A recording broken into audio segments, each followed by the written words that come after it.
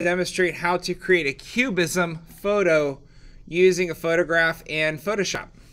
So what I have here is I have a picture of a cow and a bull in a horse ranch. And so what we're going to do is we're going to create a cubism photograph out of this photo using tiles, colorized text techniques, and symbols. So the first thing I'm going to do is I'm going to go over here to my layer panel. I'm going to create a copy of my background layer by hitting Command J, just so I have it.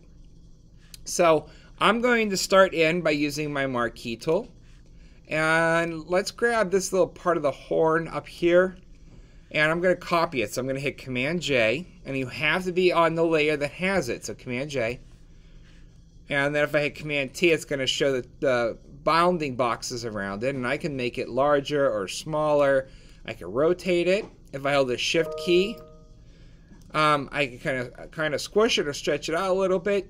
If I hold the Command key, I can also skew it like that.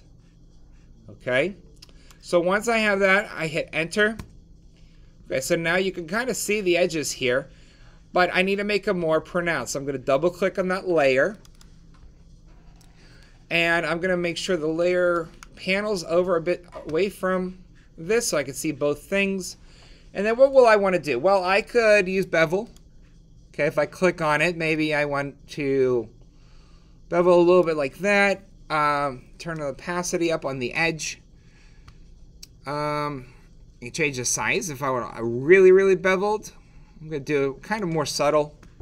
Another thing I could do is an inner shadow, which adds a little bit of darkness inside. In this case, black. You can change that color. It doesn't matter. Okay, I'm not going to do quite that much though. I can also add a drop shadow to it.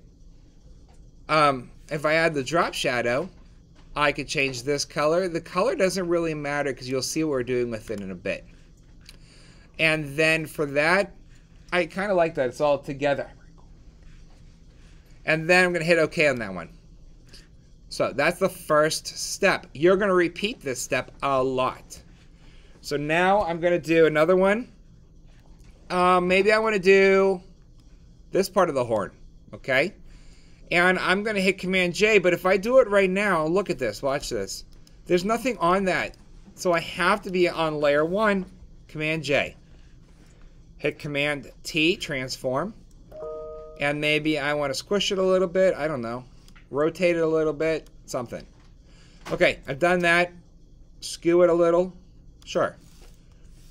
And then if I want to use the same layer style on my new layer, I go back to this layer that the style's on. I right click. I go down to copy layer style. I go to the other layer. I go down, right click, paste layer style. There it is. So now I have two. Okay, so we're going to do a couple more here.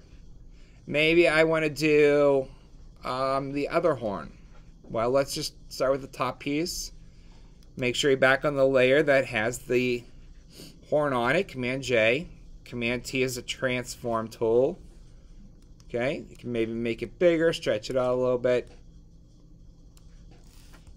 Don't worry about overlapping. It should overlap. And then maybe I want to use that same layer style. I should still have it copied, so I just go right click, paste. Yeah, I do. I have it. Cool. Since we did the horns, let's just do this last horn. Command J, Command T. Maybe I'll squish it in a little bit. Maybe I want to rotate it a little bit. Maybe I want it to overlap a little bit. Hit Enter. And then maybe I want to use that same layer style. Paste it. Cool. Now, let's do something different. Maybe I want to do this little trailer here. Horse trailer. And depending on what you pick, depends on how you do it. You have to make sure you're on the background layer again. Command J. Made a copy of it. Hit Command T. May want to pull it up a little bit. Make it a little bit larger. Cool. And then maybe I'll do a different layer style. Well, let's see what we have here. Maybe I'll do it a little bit different. Maybe I want to add a stroke line. Black stroke. That puts a black line around the whole thing. You can change that color right here. The color doesn't matter because we're going to colorize the whole thing anyway when we're done. So if you want to change the color, you can. That's a really ugly color. I'm going to go to something different here. Okay.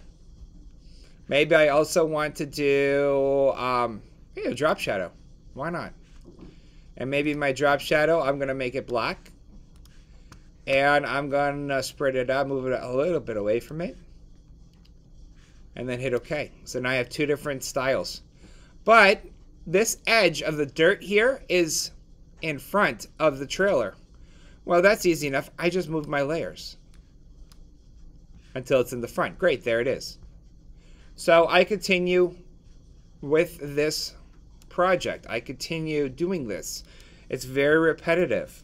So now I'm going to do the eyeball. I will make the eyeball nice and big. And maybe I want to rotate it. Picasso was known for taking anatomy and really kind of pushing the boundaries of what it should look like. And then we're going to right click, paste style, and that pasted this style here, right here. Now if I wanted to paste that style, I could do that too. I could go back up to the truck, it's right here. And I could go copy, layer style. I could get down to the eyeball, paste, layer style. And then it changed it to the same one as that. You do the whole image, ladies and gentlemen. You do the entire image. You tile the whole thing. All overlapping images. This T-post, you could do this. Maybe you want to stretch it. Maybe you want to rotate it and angle it a little bit.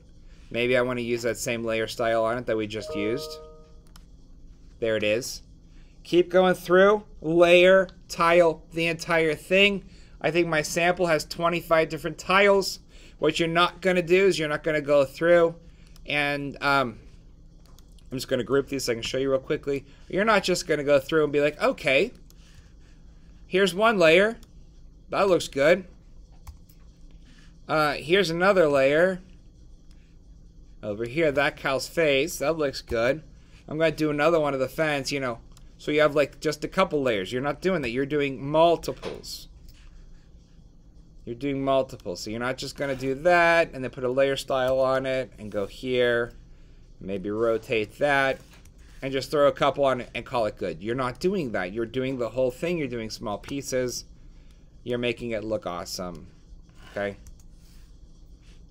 So I'm going to delete those. Turn this back on. And so imagine for a second that the whole thing's tiled. Here's your next step.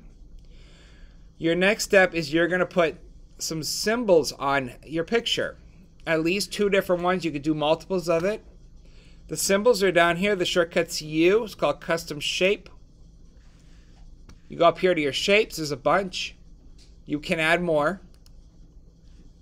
There, I just added the default ones at the bottom. Okay. Somewhere.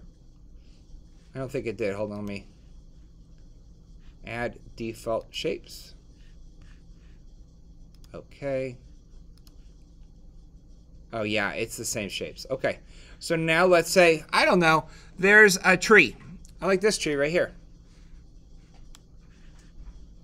I'm going to drag it. I'm going to place it like this. Okay. Kind of ugly. Whatever. I'm only putting a tree out here because we're outside and there's trees in the background. If I were doing a picture of, like, I don't know, my sister, and I loved my little sister, I might put a heart shape or something. There's lots of different shapes you can use. Oh, here's some flowers. Okay, here's an ostrich running around. Boats, trees, leaves, I don't know. Let's grab a flower or something. Put a little flower right by his nose. There you go. Okay, so let's imagine that I have 2 symbols that has something to do with the picture if possible. Let's imagine the entire thing is tiled. The next step, grab your hue and saturation. Make sure you're on the top layer when you do this. You're putting an adjustment layer, hue and saturation on top of the entire photograph. The button you want to click is called Colorize. It's right here. Move this over so you can see it. Now, we are going to colorize this photo. We need to decide what color you want it. We need to decide your saturation levels. Lightness, darkness, somewhere in the middle is great. So maybe we like this really red or orangey red. Okay, right there. Now, what can we do with this? We can decrease the opacity if we want it not quite so vibrant. Bring it down a little bit, maybe 30, 40, 50, 70%. The other thing you could do is you could change the blend mode on it. Let's make that big again so we can see it. You know, there's lots of things here. Like, that kind of looks cool. I kind of like that right there. That's pin light. That blue turned to pinkish. We have this like orangey, yellow, pink colors in the background. We got to do different symbols. We have accomplished the goal. We are doing 2 of these images. You have to have symbols. You have to have the entire thing tiled. For my demonstration, I did not tile the whole image. I only did a couple tiles.